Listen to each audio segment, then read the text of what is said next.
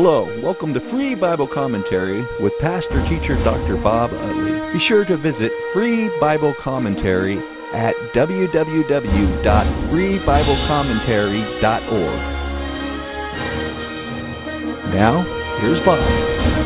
Romans in a contextual way. And by that I mean we've been treating it as a single message instead of isolated pieces. I'm afraid we're guilty in the modern church of dividing the Bible up into individual phrases and sentences and then trying to apply those to our lives, when the truth is sometimes we miss the overarching theme of the whole book. And so I've been trying to go through Romans in a little more systematic way that we can catch the beauty of the overall argument.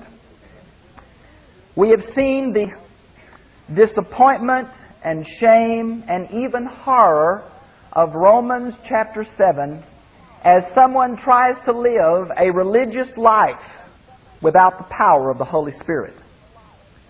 We came to the beautiful mountain peak of Romans 8, where it could almost be called the Spirit's chapter. For the term for Spirit has only been used twice in the book of Romans, all the way through chapter 7, but suddenly in chapter 8 it's used 20 plus times. This mountain peak of the grace and love of God starts out with no condemnation, moves into the Spirit-filled life and the presence and the power of the Holy Spirit in our lives. And yet I think Paul realized that to paint a picture so perfect, so wonderful about the Christian life would be, in a sense, to misinform Christians of the awful struggle of being a Christian in a fallen world. So beginning in about verse 12, he begins to tell us about the sufferings that Christians are going to have. And he mentions several different kinds of things that God has provided for us in the midst of the struggle. For I believe the Christian life is a tension-filled life to maturity. None of us are without problems. None of us are without pain. I'm sure in the audience here and the audience by television, there's experiences that I could not imagine of pain and disappointment, of problems and needs, of a sense, where is God? Has He abandoned me in this? And I think this message is so important. Christians go through many problems. Number one, because they make really stupid choices. Amen? It's pretty puny, but I know you mean it. We all make choices and we bear the consequences for them. There's no question about that. We also live in a fallen world system. Things happen to us because we live in a fallen world system that I wouldn't say is automatically God's will. And by that I mean, things happen to us because we're a part of a corporate whole. Natural phenomenon, natural disasters, diseases. There's a percentage of genetic problems that are going to be passed on to the next generation. Christians are not immune from those kinds of problems. Knowing Jesus is not a safeguard against life's turmoils. No. If it were, people become Christians for all the wrong reasons. But this chapter gives us some wonderful rays of light into the perspective that should guide our lives. The first real help is that when we are Christians, we realize that we are the sons of God by adoption. Yes, it's a mental awareness that no matter what we're going through, the promises of the Word of God are such that whosoever will may come because of the death of Christ. Oh, the wonder of being called the children of God. The second great thing here that's going to help us in times of struggle is the fact that the second coming is closer today than it was when we went to bed last night. I don't know when it's going to come. I don't know how it's going to come. I'm not sure of all the events that are going to precede it and accompany it. But I know the eastern sky is going to roll back one day. I know the trump of the archangel and the shout is going to come one day. and I know I'm going to meet Him in the air. The Bible calls that our hope, and it refers to the second coming. Our destiny is sure. Now, starting with verse 26, is two more hopes, two more mainstays in a world that is awash in sin and rebellion and problems and needs and overwhelming pain. What can we do?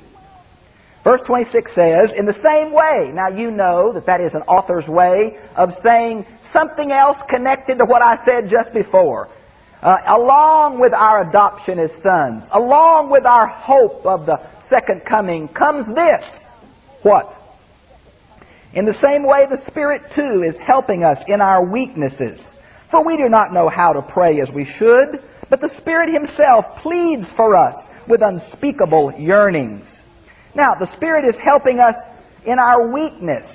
This is a present middle verbal form. You say, is that important? I think it's important. I think many times we're afraid to talk about that because I know all of you don't know Greek, but I'm going to tell you what it means, and then if I am wrong, you can check me and see. This means the Spirit just doesn't help us when we're good or in mountain peak times. The Spirit is continually helping us. And the middle voice here means that He is personally, intimately involved in the process of helping us. What does our weakness mean? Well, it could mean the weakness of Romans chapter 7, trying to be religious without the power of the Holy Spirit, trying to live the Christian life in our own strength. What a disaster that brings.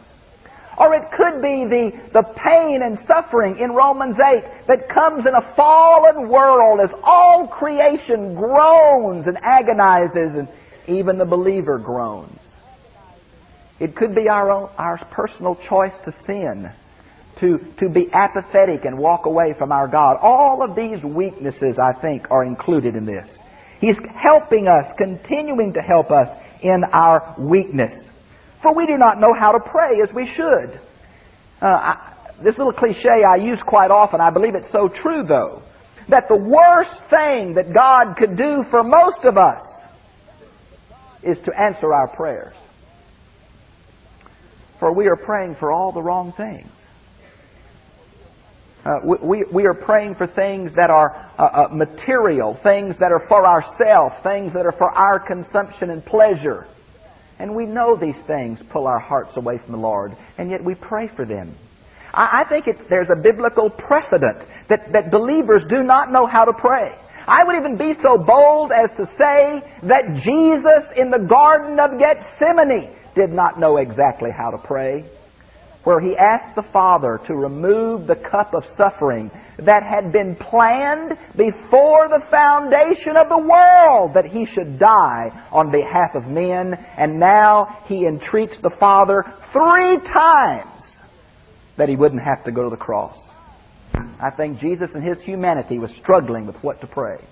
I think Paul in 2 Corinthians 12, where he prays for the thorn in the flesh to be removed, whatever that was.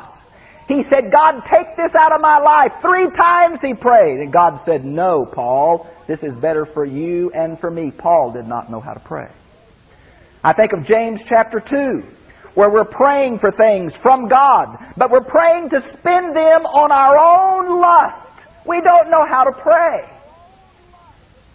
How often in situations I have to pray, God, whatever your will is, we want, because I must admit to you, I don't always know what God's will is. But the Spirit is going to help us when we don't know how to pray. And how will the Spirit help us? But the Spirit Himself pleads. Now, Don's translation said intercedes. That's a wonderful way. The Spirit Himself intercedes or pleads for us. This thought hit me a few years ago, and I have just been tickled about it ever since. Here we have, as Christians, the indwelling Holy Spirit. Now, earlier Romans 8, it made it very plain.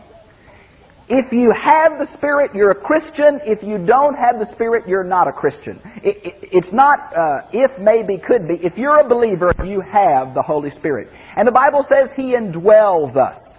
The Holy Spirit is nothing less than part of the Trinitarian God. He is deity. and He lives within each one of us. And He prays for us. That's what this passage is all about. But not only does the God, the Spirit, indwell us, but the resurrected, glorified Jesus Christ, sitting at the right hand of the Father, also intercedes for us. 1 John chapter 2, verse 1. My little children, I'm writing you that you may not sin. But if you sin, we have an advocate. That's the very same word used for the Holy Spirit in John 14 and 16. We have an advocate, a paraclete with the Father, Jesus Christ the righteous. We've got the resurrected Jesus Christ interceding for us. We have the indwelling Holy Spirit interceding for us. And God the Father sent both of them for us. We've got the whole Trinitarian God on our side. It's not a reluctant Father the Son pleads to, the Spirit prays to. It's a loving parent. Oh my, the whole triune God is for us. Hallelujah. Hallelujah. And it continues then with unspeakable yearnings. I want to stop here because I think there's some difference of opinion, and I want to speak to it. It's a little theological aside, and yet I think it is part of the traditional interpretation of this passage that I want to question a bit. I have heard it said many times that this groanings unspeakable refers to speaking in tongues, a prayer language. Now, I want to make a couple of statements about that. Number one, I believe that tongues are a valid gift. And the reason I don't get nervous, I don't do it. I believe it's a valid gift because I believe the Bible. And I believe the Bible is the Word of God. And I don't have the right to take a gift out that I don't like or don't understand or has been abused. To tell you the truth, every gift of the Holy Spirit has been abused. Amen? Are there false preachers somewhere in our world today behind a pulpit? The gift of preaching has been abused. Is prayer abused? Is stewardship abused? Is giving abused? Of course. Tongues has been abused. Yes, it has, as every other gift. But just because we don't have it or understand it doesn't mean it's not a gift. So I want to affirm that I believe that speaking in tongues is a valid, current spiritual gift. But I also want to say this passage can't refer to speaking in tongues. Because speaking in tongues is a gift only for a few. I want to get my feelings hurt when people say to me, do you speak in tongues? No. Well, God bless you. Pray a little more. Read a little more. Maybe you'll get spiritual someday. Yuck! Now, I want to spit on that deal. That's bad. Now, I want to tell you where in the Bible I think that's not valid. And I want you to write this down because if you haven't heard this argument, you will. 1 Corinthians chapter 12, verses 28 through 30 is a series of questions in Greek. Now, in Greek, there's a little particle that tells you it's a question.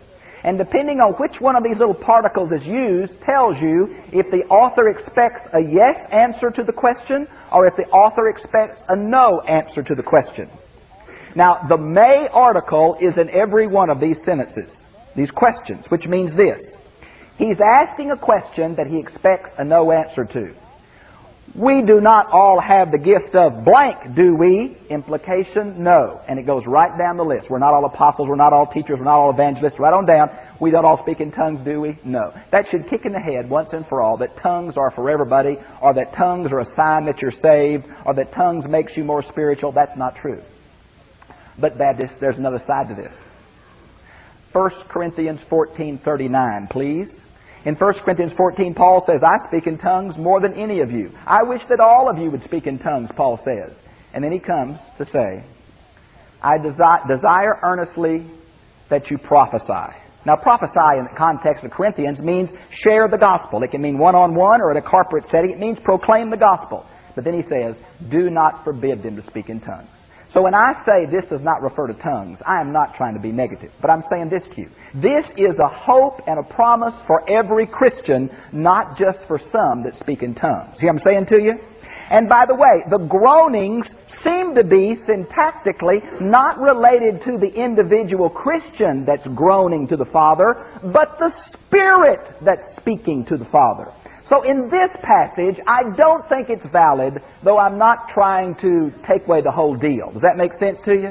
It just won't apply here, for this is for all of us. Have you ever got to the place in your life That maybe you've got to have a relative that's in pain or trouble. You've got a son or a daughter that you don't know what to pray about.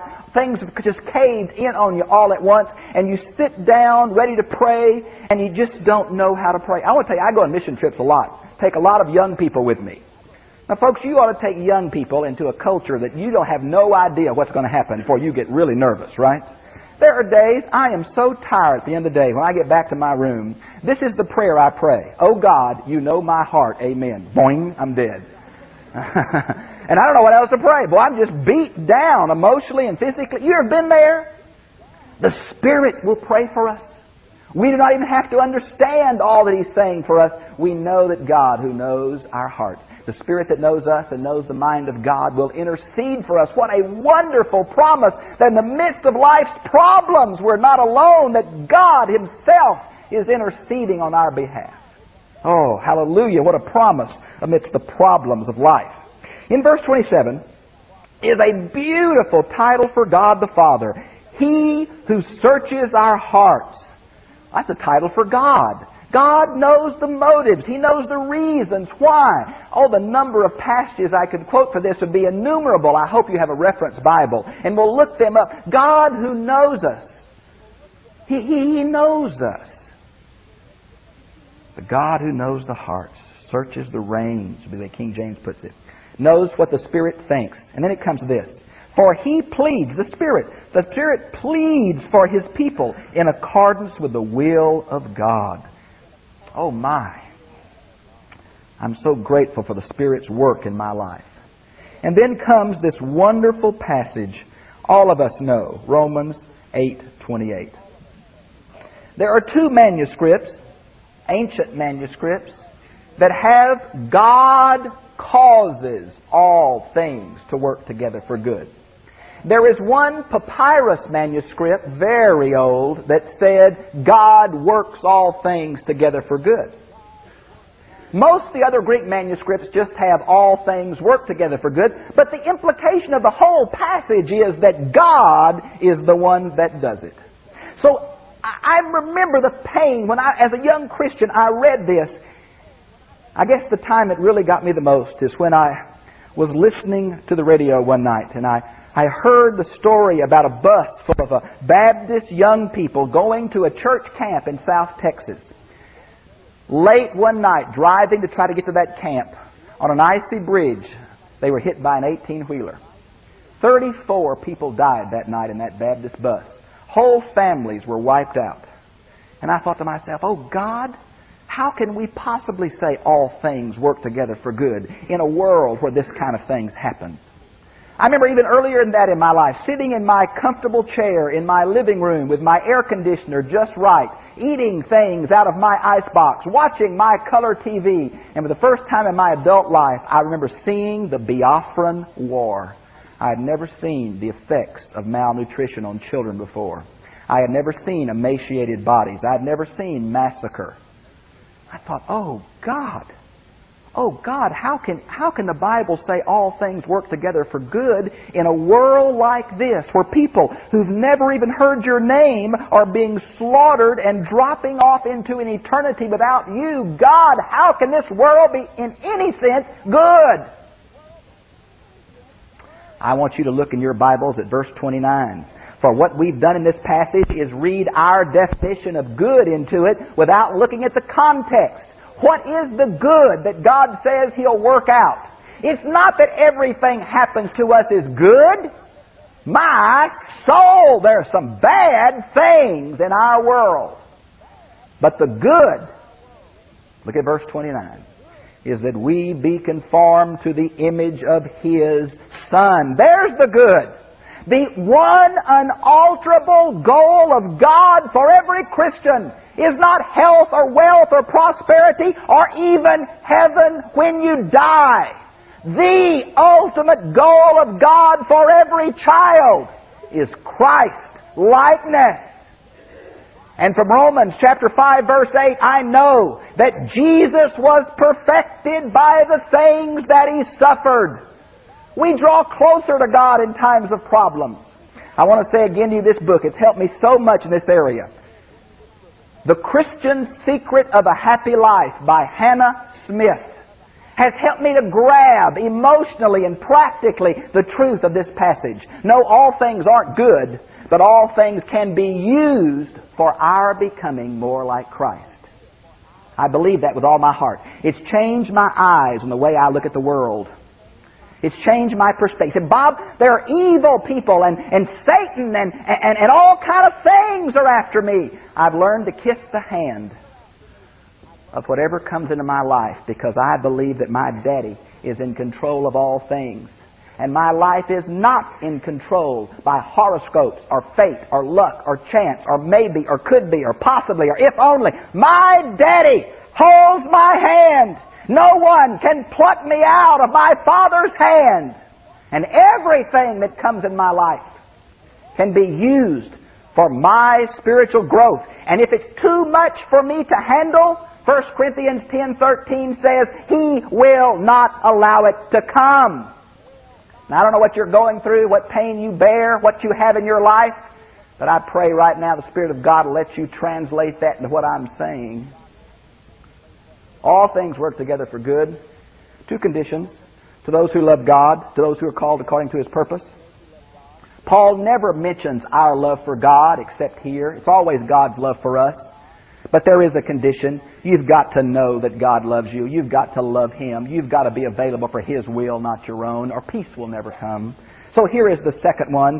Not only do we have an indwelling Holy Spirit that intercedes for us, but we know that all things work together for good. And then in verses 29 through 30 is a series of things from eternity past before the spoken creation to eternity future. They're all in aorist tense in Greek. They're all put in a completed action mode. The last one is future. None of us are glorified yet. We won't be glorified till we see Christ face to face and are changed into His likeness at the second coming, 1 John 3:2.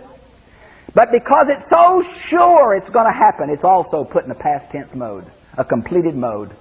What God did before the foundation work, He foreknew us. Now that doesn't mean that He knew who was going to choose Him and therefore He picked them. If that's true, then salvation is based on man's works.